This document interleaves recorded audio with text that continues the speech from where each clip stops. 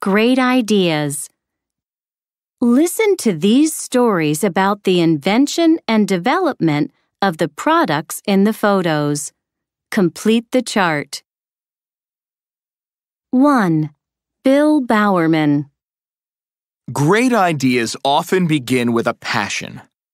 Bill Bowerman was a college track and field coach, and his passion was running. One of his ideas was this: the lighter the shoe, the faster a runner could go. He was so convinced that lighter shoes were key to speed that he decided to make shoes that were lighter than what was available. In the late 1950s, he approached established footwear companies with his ideas, but they weren't interested. Nonetheless, Bowerman wouldn't give up and continued making and refining shoes for his runners.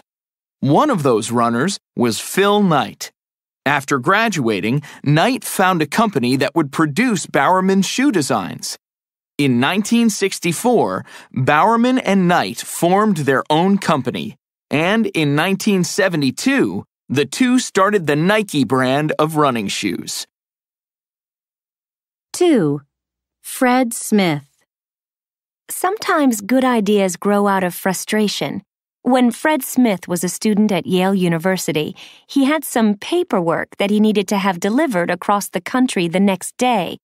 Smith was amazed to find out that overnight delivery was impossible. Why couldn't there be a reliable overnight mail delivery service? He decided to design one, and then he turned his design into a class project. His business professor gave him only a C for his efforts. However, Smith was not through. He refined the ideas in that class project and eventually turned them into one of the first and most successful overnight mail services in the world, FedEx.